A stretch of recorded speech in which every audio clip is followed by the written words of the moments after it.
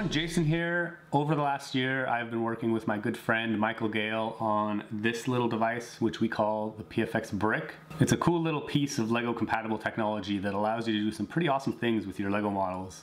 All of the lighting, sound, and action that you saw in the models during the intro were created using one of these. And today I'm going to show you how I customized my helicarrier with it. Before we jump into that, we have launched a Kickstarter campaign just this week to put this into production.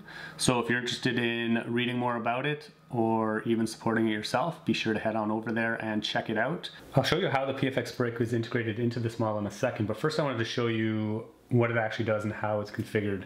You can control the PFx Brick using any of the LEGO infrared remotes, and you can completely customize what any of the controls do on any of the channels. In this case, I'm using the speed remote, and I have configured channel 1 to control the basic lighting and the motor.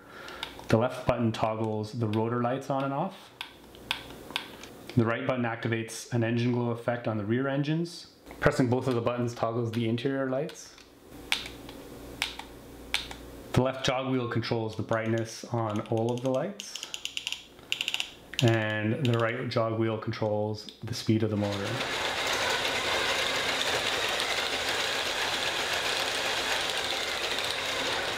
Channel 2 is configured for all of the audio playback. You can load your own audio files onto the PFx Brick, and I have mapped playback of 4 different clips to the jog wheels depending on which way you rotate them.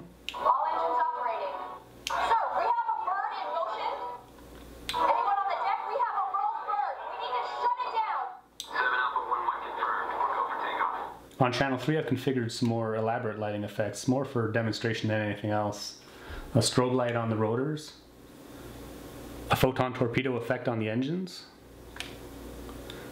and a linear sweep through all of the light channels as well. And on channel 4, I've configured a shutdown command, which basically just stops all light, sound, and motor activity.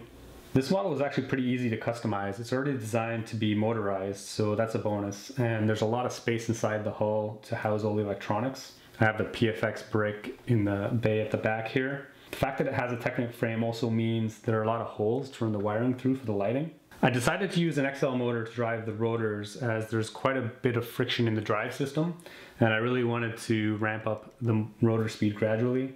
For lighting, I wired 16 LEDs throughout the model. 2 in each of the rotors, 2 in each of the engines in the back, 1 in the control tower, 1 that gets attached to the underside of the upper deck to light the landing bay, and 2 in the control center in the hull. I'm using custom wired LEDs for this model, but you can just as easily use brick stuff Pico LEDs, and all of the wiring runs through the hull to the PFx Brick in the back. For sound, I'm using what we call the XL speaker, which you can get with the PFx Brick. And to power it, I'm just using a Power Functions battery box, in this case the rechargeable one, just because I hate going through batteries. And that's pretty much all there is to it. I had a lot of fun bringing all of these models to life using the PFx Brick. I think it makes them a lot more interesting and fun to play with. Again, if you're interested in learning more about it, please head on over to the Kickstarter page. And as always, thanks for watching, keep on building, and I'll see you next time.